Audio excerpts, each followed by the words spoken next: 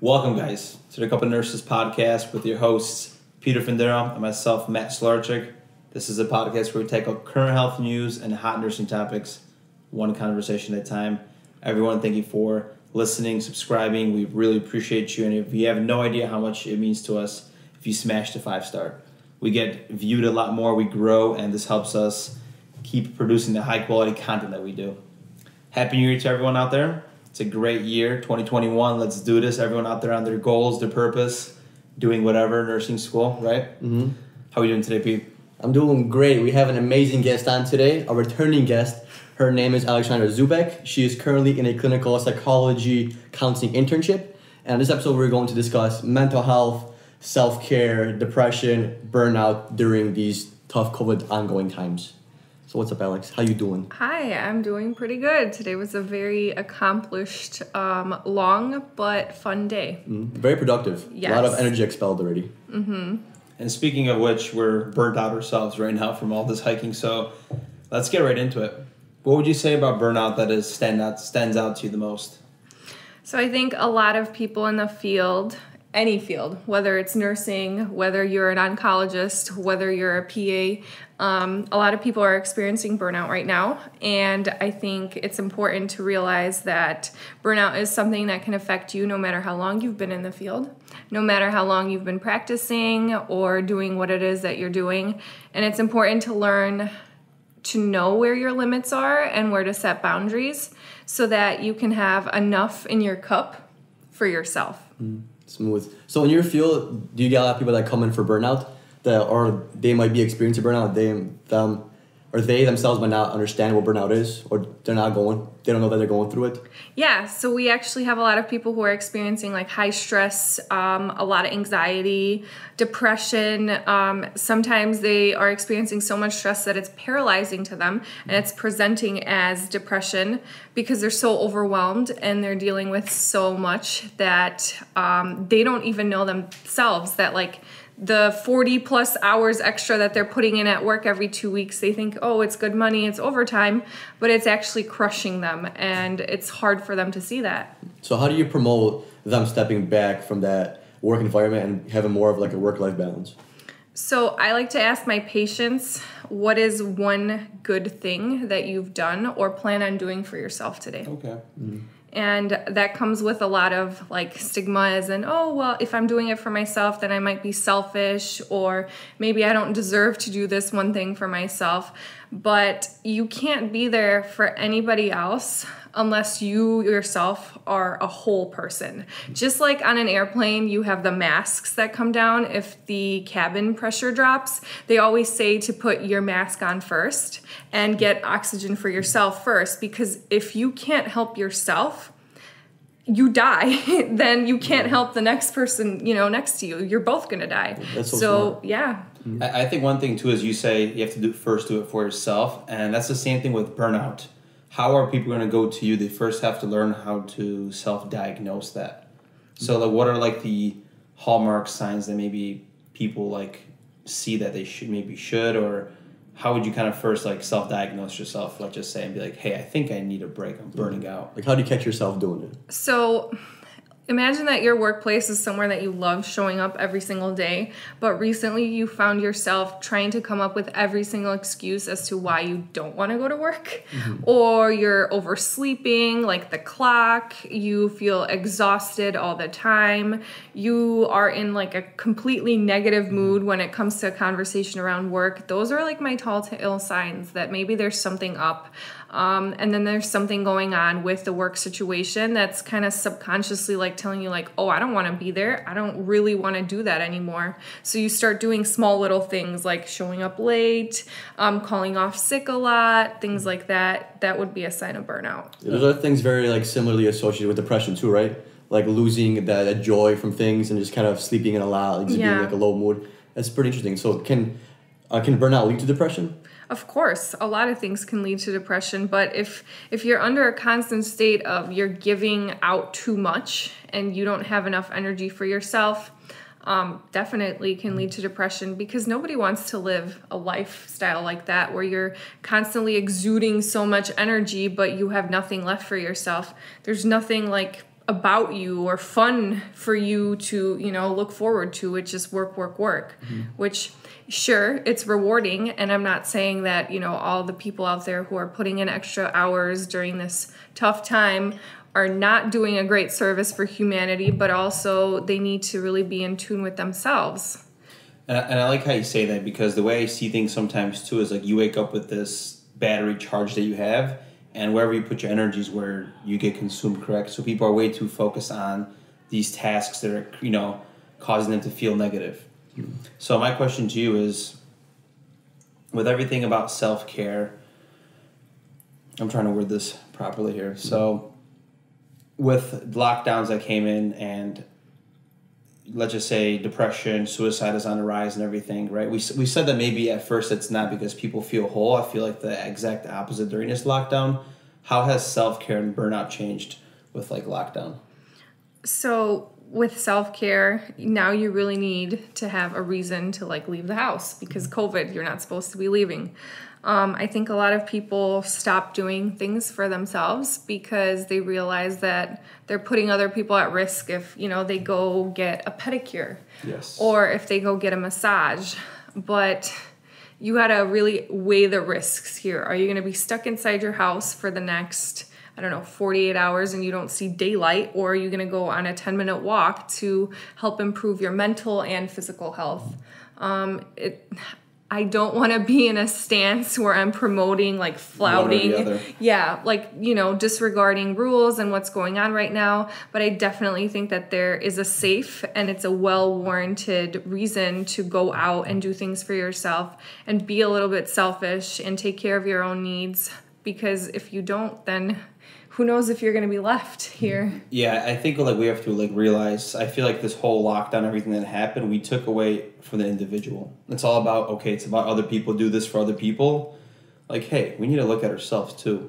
If I want to go exercise and maybe not be at home so much and the vitamin D is healthy for me, I should kind of have my own little right to do that. But yeah, that's all kind of taken away from us. And this is like the issue that we're experiencing right now with like everything. Yeah. Since you've been doing like clinical psychology for a while, I'm curious if like your patient population has changed over these past few months. Like, are you seeing a prevalence of like a different mental issue than you've seen prior to the COVID lockdowns? So in terms of like, are we seeing different diagnoses? No, but we are seeing higher levels of acuity. So the people that do end up under my level of care, which is in a hospital setting, these are people who, they're on the brink of death, basically. Like they're on the edge between suicide and the decision to keep living their life, no matter how much pain they're experiencing. But we're seeing higher levels of acuity all around. So people who would be in like the ED right now for a mental health crisis, they could have been there months ago. But because of COVID, things are kind of just being pushed down and bottled in and stuff like that. And we don't see patients until it's really, really late, or like they should have been here 2 months ago kind of thing, because of the fear of going somewhere, contracting some disease, or there's not many openings because of social distancing things, like you can't have as many people in a program, or many people are being seen virtually, which is not good for certain people. I was going to say, what's your experience with that, like seeing like therapists seeing patients virtually and trying to prescribe them things? And it's a conversation that really doesn't have that same emotional feel as being in person. Well, I, as like a starting person who's practicing in the field, I worry. Like, I worry about seeing patients over Zoom or patients through a video call, because you're missing a lot of that body language and you're missing a lot of like the mannerisms. So if you're seeing someone with anxiety, maybe you're not seeing the foot tapping, the hand wringing or whatever it is that they're doing. And it's so hard to see if someone's like in a stupor or if they're very like turned in. You can't see that stuff. And maybe if you've been in the field for years, you can have that gut feeling like this person's fine. fine or this person's not fine. But me, as someone starting off, I really don't like to see people virtually because I'm scared of like the liability and the risk. And I know that not a lot of people have that option to see people in person, but as with the experience I have right now, I feel way more confident seeing them in person. Yeah, have you ever done like a virtual appointment with your doctor? No, I have not. So I had to do a virtual with my doctor when I had my accident because like they didn't really know like that my surgery was so intense because I had my surgery done somewhere else and all the paperwork didn't transfer over. I was supposed to bring it. So my first appointment with my doctor was through like Google Hangouts or whatever. And like he asked me how I felt, is there anything he could do for me, and like but he couldn't examine me or anything. So I feel like you could, like Aleks said, like you're not seeing all the cues, you can get out of the way with a lot of things, especially the patient that don't really want to seek the care, but they're forced to seek care. They kind of like put it under the rug. And then of course my doctor had me in clinic because he had examined me physically. But for more people that like didn't have any kind of like experience like this or have any kind of serious symptoms, they just do it virtually and they give them like prescriptions, like no big deal. And also gonna say like you are very self-aware. You're able to say, hey, I have pain here, this is happening, and you can describe it very well. You're a nurse. A lot of people aren't self-aware to be like, okay, well, I felt like this today. This made me feel this way. So if they're already not aware, how can you diagnose them with not even being face-to-face? Right. Yeah. And like moving forward with, this is a new year, but the virus and everything happening, the pandemic, it's still a real thing. What are the long-term consequences that we could see from like a mental health standpoint? 1 year, 2 years, maybe 3 lines down the road? Because there's going to be some long-term repercussions from a lockdown. And I know that we talked about last time just seeing how the children will bounce back from this. And sure, people are able to adapt, but what I've been seeing a lot is a lot more kids in higher levels of care. Like, for example, in the suburbs of Chicago, in the hospital network that I am in, we have more patients and children between like ages 10. So as young as 10 up until, 18, we have more of that age group coming into the hospital because of suicide attempts than we do anything else. That's so sad. So COVID, flu, accidents, broken legs, any of that just disappears. It falls away compared to the levels of suicidality that we're seeing.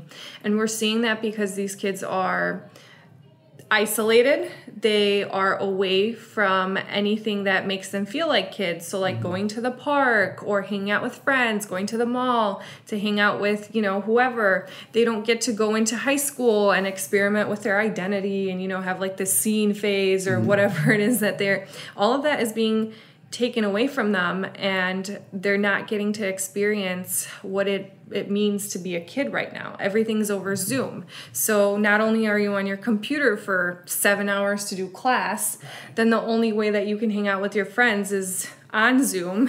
Your parents are kind of on your back, like, why are you always on your computer? It's a very fine line that these kids have to walk right now. And I mean, I can't imagine if I was their age because I wouldn't be handling it the way that they're doing. Right. And imagine when like schools open back up, like what is going to be the system that they're going to implement that's going to work for this? Are they going to have these kids be 6 feet apart in classrooms with plexiglass and they can't communicate and they have to still wear a mask because we're doing it too? Like it's going to be interesting. I'm definitely going to see some like emotional health issues and things like that. It might be like smaller class sizes though. Because a lot of times, like especially in college, like when you go to like a common class, there's like 40, 50 kids in there if you have one professor, and that professor teaches that class. Like you have a giant auditorium filled with kids. So maybe we'll take a positive out of this. Maybe we'll do smaller class sizes, and this might benefit kids learning, right? Because it's been proven that smaller class sizes promote better education, right? And we used to stuff 30 kids in a room. There's no way a teacher could answer all those questions for all 30 students, and your class is only 45 minutes to 50 minutes long. Yeah. There's no way she could get to every kid. Maybe you could make a closer relationship, and then you might see that effect where if it's a close relationship, maybe the kid's going to be more open with his teacher. And right. It might help with a self-esteem issues and things like that. Yeah. So in a perfect world, I totally agree with everything you're saying, and smaller class sizes are amazing. But I also see that some school districts are not going to have that funding, and they're not going to have the ability to make classroom sizes smaller and to create, to hire another teacher so that there can be 3 fourth grades or 4 fourth grades. it's going to be a make it or break it kind of thing, because things are going to be cut like gym or art so that we can fund more classrooms for these kids. Or it might be good or it might be really, really bad depending on funding. That's a very good point to look at, because funding is everything, and we already have issues with that. Teachers were already going on strike. Now imagine now where we need to have more teachers, smaller classes, and all these other financial barriers that are going to come with reopening schools up. Yeah, and regardless, like the budget thing is crazy. Like if you look at like the U.S. economy, it's huge. It's trillions and trillions of dollars, right? But when you look at the governmental budget, majority of our tax-paying dollars goes to our military, which is crazy. I think that education accounts for maybe like 1/10 of what the actual military budget is, which is completely nothing, which is drop in a bucket. Hey man, that's why people in China are already learning calculus at the age of 10, and they're here trying to like do word puzzles after like the last 50 minutes of class. Like, we're really behind on education, man. Right. Yeah, so Alex, I have a question for you regarding like trauma. Have you seen more trauma like with your patients? Like, is there more spousal violence going on? Like, is there more like bullying? Is bullying being affected? Anything like that with the trauma sense? So when it comes to trauma, I'm seeing a lot more trauma responses from healthcare workers. Really? Like the effects of, steadily people dying every single day around them. People coming in that you develop a relationship with, and then 2 days later they're intubated, and that's a death sentence for some of these people. So a lot of healthcare professionals, like ambulance drivers, EMTs, people like that, so much trauma response. I know that there is a patient that I heard about from a colleague who, just from the clapping, how back in the pandemic days of March, you would clap for all the nurses and the doctors that would be going into shift change at like 6 or something like that. So this patient, when she hears the clapping, it's like a trauma response, because she's just reminded of when we didn't know what we were doing, we didn't know what COVID was, and it was a good gesture, but now she's totally marking that as like a negative event and something terrible that happened. Like negative association, right? I'm also thinking about like, because we're nurses, so just starting my contract in October, and I've worked there before, I already see how people are tired and exhausted. And right now there's like the second wave happening, right? Like hospitals are getting packed back up. And what are we doing instead of giving these nurses a break for self-care? We're offering more bonuses because they're short-staffed. So now this nurse that's already burnt out is coming into work because they get $1,000 if they work 3 extra shifts within a 2-3 week period.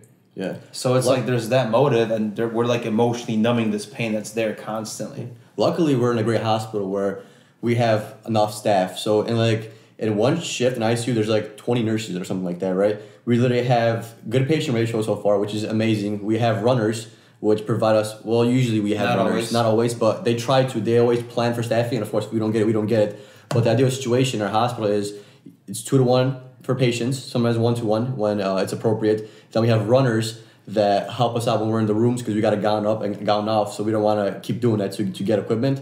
And then we have break nurses, and we have a charge nurse for support. So we have a very well structured plan and protocol for this. It's just the staffing is still an issue, which is crazy because staffing was an issue before the pandemic. There was units and hospitals that were suffering because they didn't have enough staffing, and people kept leaving because of the staffing issues. Yep. And imagine how bad those hospitals are doing right now, how bad they're sinking. So my question for you, Alex, is like, what ways do you think nurses could promote self-care and prevent like burnout, basically, back to the first topic? So I like to think of it as, if you aren't fully there for yourself, you're going to be even more prone to making mistakes, to getting sick, which you don't want to get sick as a nurse, to, just being forgetful, stuff like that. If you don't draw the line, if you don't have that boundary that I'm only working 40 hours this week, no matter how good the money is, the money's not going to replace how you feel and how rested you are and how satisfied you are with your life. No $1,000 is going to change that for anyone. It might temporarily make you happy, or it might raise some kind of financial burden off your back, but it's temporary. And you know what's not temporary? A medical mistake. True. Yeah. The med air, which which is a podcast we probably didn't even do about, but it's huge in the hospital. And I actually wonder what are going to be the statistics of 2020 with medical errors. I think it's going to be probably the same or even less, because if you think about it, COVID is so rampant that even our charting isn't looked at as closely, unless like a super emergent or super, like a giant error happens. Sometimes it's looked at closely, because back when in Chicago, nurses were charting minute things because you're in and out of the room so much, and there was so much going on where you just chart the basics, and that's all we really needed because we weren't sure how COVID progresses, what's going to happen with it. So just do your baseline vitals, do like your assessments, and that's all we really expect of you, because no one's going to go back and look at that. They're really not, unless like a giant issue happens, like I said before. It's definitely getting rough. Like sometimes, like let's just say 1 year compared to this year, like I used to care and be very meticulous about my charting. Now I don't want to even look back at the end of my shift if I missed anything. I'm just clocking out because I'm mentally just checking out throughout my shift. Yeah. Like the workload has definitely increased. I don't know the percentages, but just gowning on and off for 2 patients back and forth is enough for me. Yeah, and you're in the rooms per patient at least 4 to 6 times a shift minimum. And imagine if you come out the room and you forget to turn your tube feed on. You hear that beeping, right? Or you forget to turn the call light off. You got to go back. Like it's annoying. It takes a toll on you. It's seems so small, putting on a mask and putting on gown and gloves, but if you're doing that like 12 times a day, the thing it just wears on you. Yeah, and then you know how like we have alarm fatigue, Alex? Well, sometimes we have fatigue from other things. For example, you have a patient that like the worst thing, like I have PTSD from this, I swear. You know, so there's sometimes trach patients and they can't talk. They can't say, "Hey, I need something." So when they see walk past the room, they knock. And it's like this knock because it's like sometimes not polite, and you're busy doing something, and then while you're in like a flight of emotions and thoughts, you have this knock in the background, and it literally like makes me go crazy sometimes when I hear it. And they could have pushed the call light, like they could touch the call light, it's just they refuse it because they get a better response when they knock, because that aggravates you so much. We want to go in there quick and right away, but you know. That's not the right way to do things, because they get your attention quicker, but you're already upset going in that room. Like, you know, it sounds kind of shitty, but we try to answer call lights at appropriate times, or like as soon as we can. We don't just sit there and let it ring. You know, we answer at appropriate times. Whoever's out there that's been a patient before, like it's very rude and annoying to do that. Like, yeah, we'll come in there quicker, but our mindset is going to be a little bit different than when we come after you press the call light. A lot of people don't understand that either. Yeah. I wonder if we asked you this question before, but so basically this fatigue that we're experiencing, we kind of laugh about it at work that it's called like compassion fatigue. So basically after like 3-4 years of nursing, let's just say, that feeling you had when you were once a nurse or as a new grad nurse, it disappears. Does it disappear, do you think, from like the workload because you don't like nursing anymore? Or is it just that emotional numbness that maybe we're just burnt out, tired nurses, and that's our coping mechanism? So I think that compassion fatigue is your body's way of coping with how much stress and how much pain and suffering that your body has to go through and like experience, because you know that emotions, they're not just emotional, you feel them physically. So compassion fatigue is just a way of your body protecting itself from experiencing some of this negative stuff, just to keep you on your feet and to keep you going. It's a mechanism to make sure that you don't completely like crumble in on yourself. How does that all start, right? So it first stems mentally, correct, from a thought, and how does that like carry over, if you know a way of explaining it for people? So when you're going through like stress, where you're experiencing this constant like battle at work, you start to develop like an attitude towards, not like an attitude, but like literally a set of beliefs about your situation. And then you're going to have those beliefs, which are going to work on creating like automatic thoughts and judgments about that situation. So as soon as you have those automatic thoughts and judgments, they're going to affect kind of how you feel and you respond to that situation. Okay. And those feelings, you feel them more from a physiological level, right? So you are, it's like kind of like a sense of like being revolted by something, because you're like, oh my God, I have another patient, what? And like, I'm kind of starting to feel like that too. And I've only been doing this for 4 months or so, but when I get a new patient and I know that they're just stepping down because they tried to kill themselves like 2 weeks ago, I'm like, oh my God, another patient, it's going to be a risk. They're going to need to be assessed daily. Like, I can't handle this. And it's every single patient, because every single patient that you're seeing is just, a fire just waiting to be put out. And you can't run like that forever. Like, you can't work like that because it takes so much toll on you. That's why nurses, it's suggested that like they cycle through, like different wards, different floors, work on different units, because it keeps you sane. Yes. But it also, you keep learning, so you still love the field and you're still getting new stuff, and it's like a rewarding kind of experience. Yeah.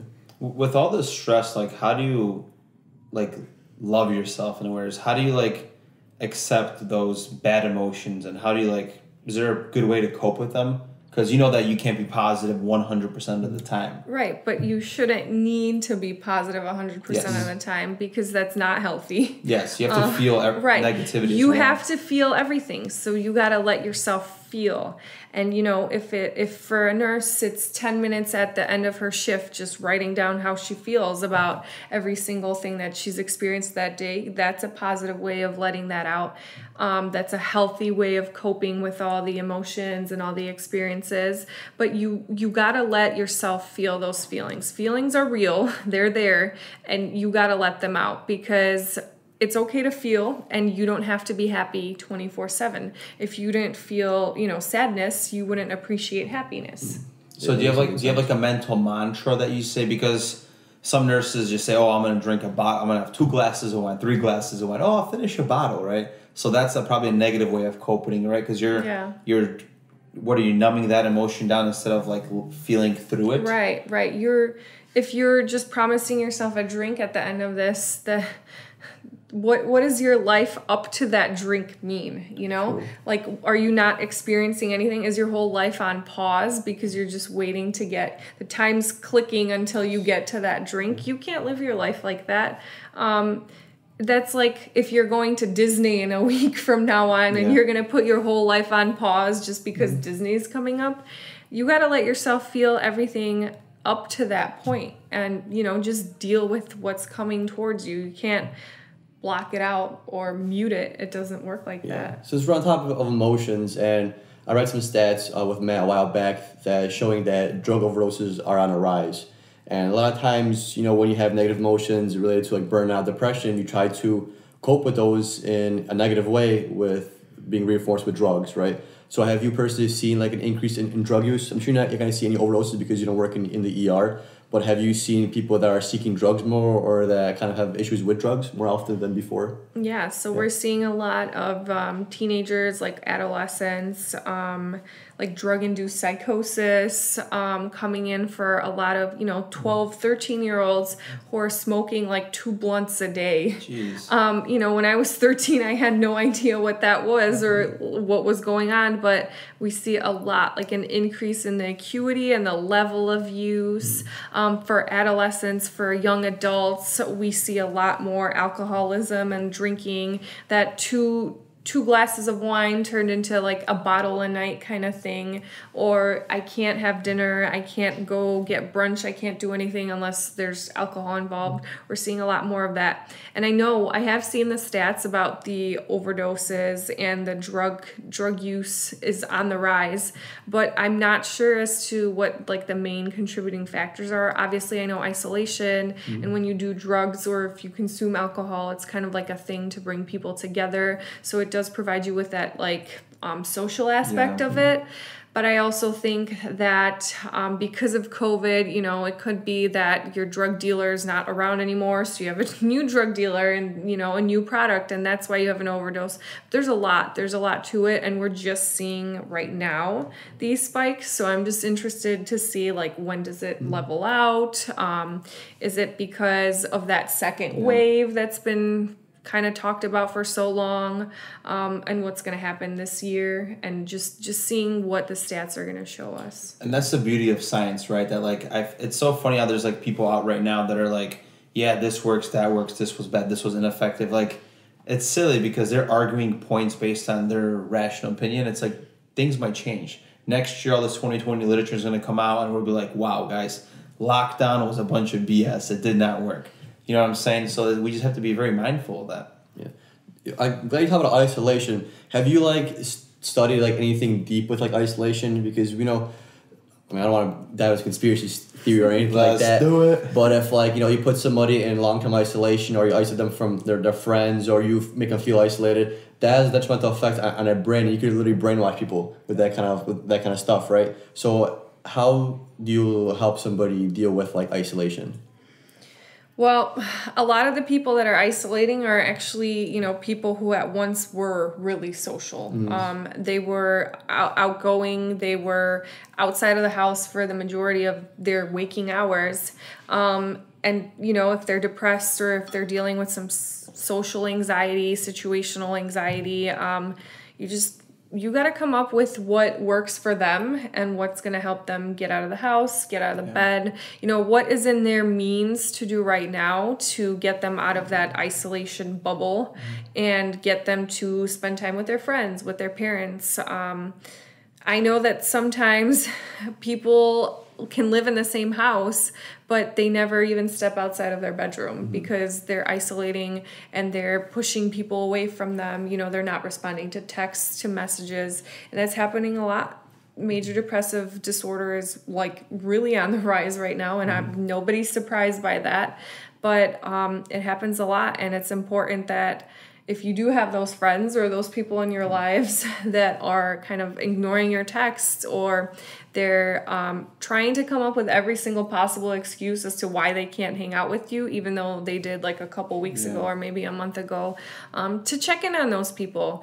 Because if it's not like in your norm to be isolative or to push yourself away, that might be a warning sign of something. Especially like humans, right? We need human connection, right? Like we could go crazy and die if we're freaking isolated. Yeah. Like for that movie, I forgot, with Tom Hanks, like he needed an emotional connection with somebody so bad. The ball. He drew like a smile on a freaking ball, and that meant something to him because it was some kind of resemblance, right, of a human. That's wild to me. Yeah, it's crazy, man. Yeah, but I mean, as human beings, you seek connection. Yes. You seek that interaction. Even as a young baby, you know, your first thing that you do is cry for your mom. You don't see someone, even as a baby, you don't know that you're alone, but if you don't see your mom, you start crying. That's just a response that you're a human. You need that interaction. You need that safety and security of having somebody else there. And without that, you know, the brain kind of does start playing tricks on you, or you feel so isolated. You're not stimulated in any way by another person. So it's not a fun feeling to experience. This is just going to be pure opinion, but if you have the ability to change anything with mental health and everything that you see, where would you like mental health to go in the next few years? And I want to add one thing that I do see positive change with the acceptance of like LSD and psilocybin, and now they're doing tests like that for, you know, mental health, major depressive disorders and everything else, and depression. So what's your stand on all that?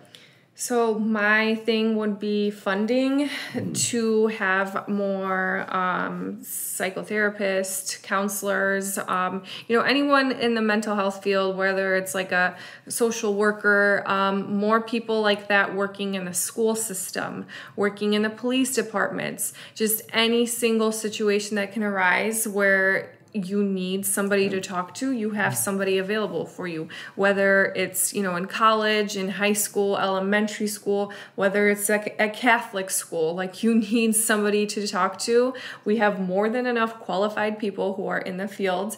They're ready to do the best kind of work possible. We just need more acceptance of their role and how much they are needed. Because I know that right now a certain city in Illinois is piloting a program to have counselors being like on task with the police department. So anytime that there is like a domestic violence or some kind of abuse call, that counselor goes out with the sheriff or with the police officer, and they respond to that scene, because that counselor can either talk to the sheriff and, you know, diffuse the situation or whatnot, or they can provide counseling right there on the spot for whoever's involved in the call. And I think that should be happening for everyone.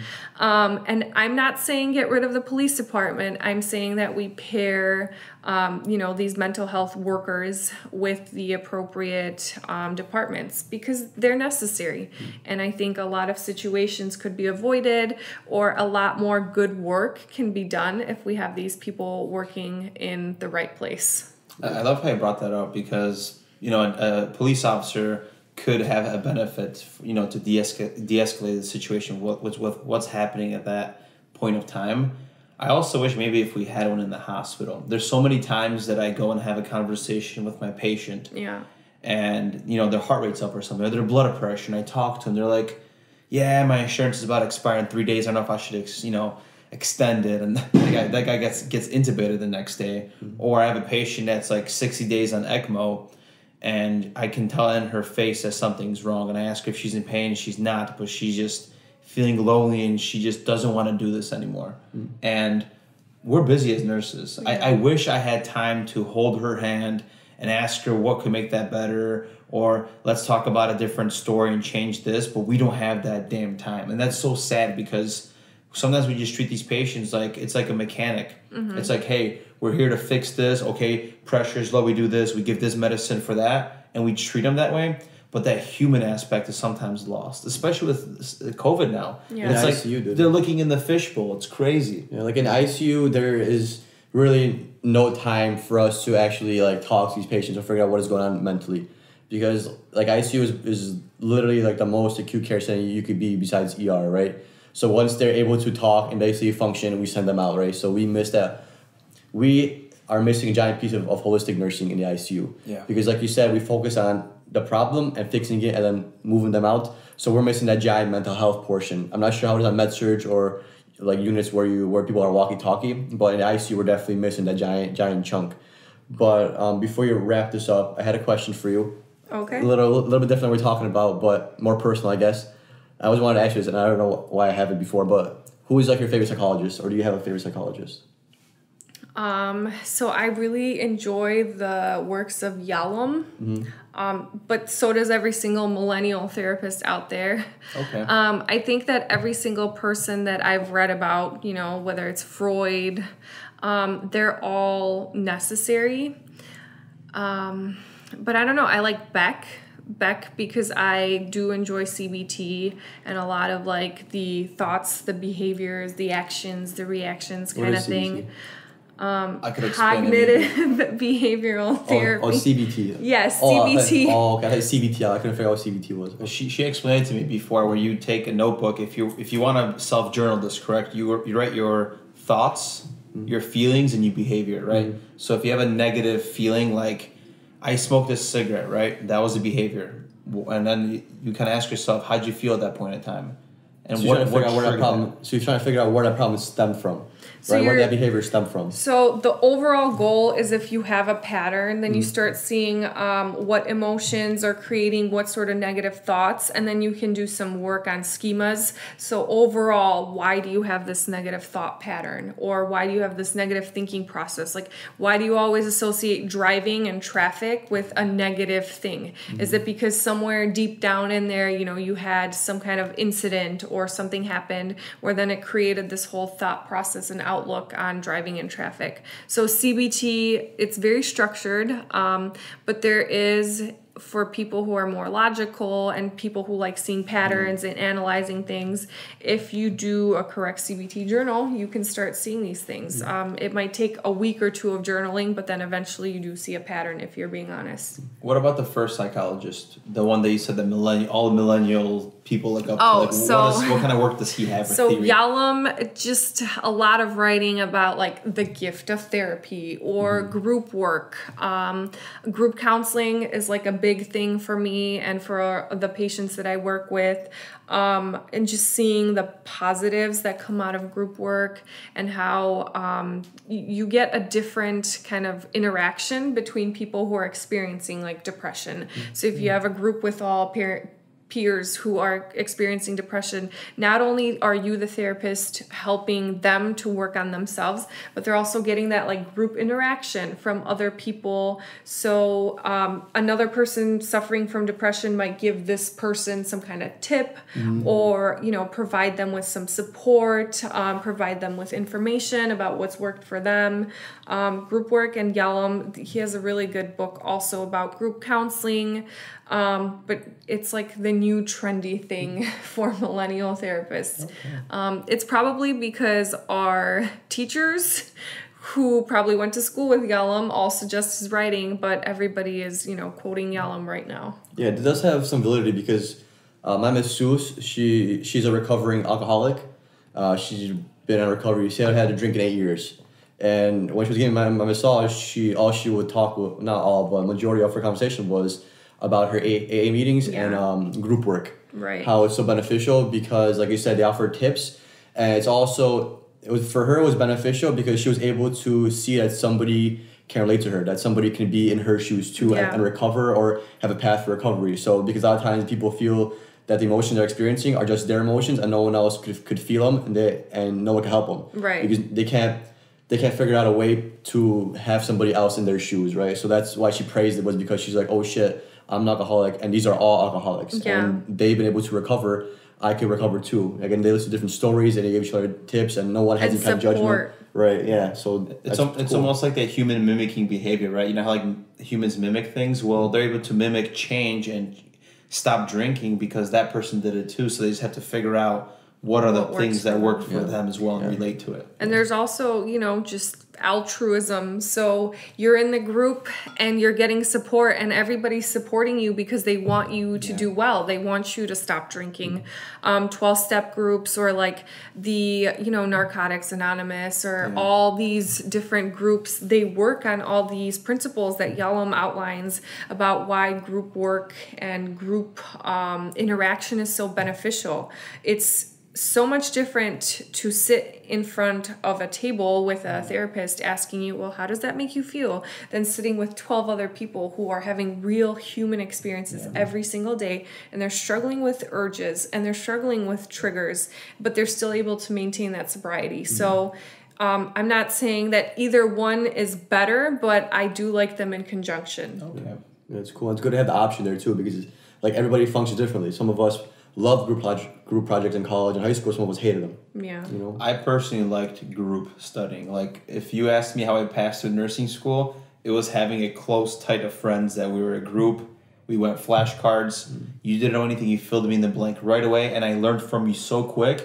I could remember it on a test, and sometimes, like, I go through the test and I just hear somebody's voice talking, and they're answering this question to me, and it's very beneficial. Right. Or you're stuck on a concept because you're thinking about it in one way, and somebody else comes at it a different way. Just like, yeah, that makes complete sense, right? And then how that works. Yeah, and then also like the stigma with you're just one-on-one. Yeah. It makes you feel kind of like sick. Like there's something wrong with me that I have to go see a therapist. Yeah. That like I'm sure that stigma is still out there. Like Yeah. Yeah, and that's like taught through like school, because if you call the principal's office and someone you and a principal, like, you know you're in trouble, right? You did something wrong, right? It's kind of how it feels too. I'm sure when you're a recovering addict and you have a one-on-one conversation with somebody, it's like you're in trouble for something. Right. And it's not your fault that you're in this position. You know, it's just how addictive these substances happen to be, and you just fall in that category where you might have an addictive personality, or you might just have a way to just latch on these things and not be able to let go. So it's crazy. Any tips you want to offer for self-care? Oh, yeah. Like easy ones that people could kind of implement every day, or tips to decrease stress, anxiety? So for self-care, just ask yourself a question every single day, and that's what is one good thing that you're going to do for yourself, or one thing that you are going to do for yourself that makes you feel good. And if you can't answer that question on a daily basis, that's a problem. You know, it can be as little as taking a long shower, or like doing a facial steam, or lighting, you know, a candle, smelling some essential oils. But if there is not one thing that you do in the whole day to prioritize yourself, your well-being, that's definitely a place to start. scheduling, you know, maybe 10 to 30 minutes for something that you're going to do that makes you feel good, whether it's a walk, a massage, or going to the gym. All these things have such a big impact if they're done regularly and you really do take care of yourselves. But if you don't, you start to see that burnout and that negative feeling towards something that used to make you so happy. Amazing, Alex. Thank you so much. That's the biggest takeaway, huh? One thing that you want to do for yourself that you know that you feel loved if you do it, right? Yeah. That's the biggest takeaway. Self-love. Yeah, you heard it here, guys. Love yourself. Plur, huh? Plur life. Thank you, Alex, for being here. Your second time here. We love when you hop on here. You have so much good opinions, good thoughts, and good things to say. Hopefully we could have you here for a third, fourth, and a fifth time. Oh, thank you. All right, guys. Take care. Thank you guys for listening. We will continue having guests. We kind of slacked out for a little bit of time, but you got to take a step back once, 2 steps forward. Ciao, guys. See you guys next week. See you guys. Bye. Peace out.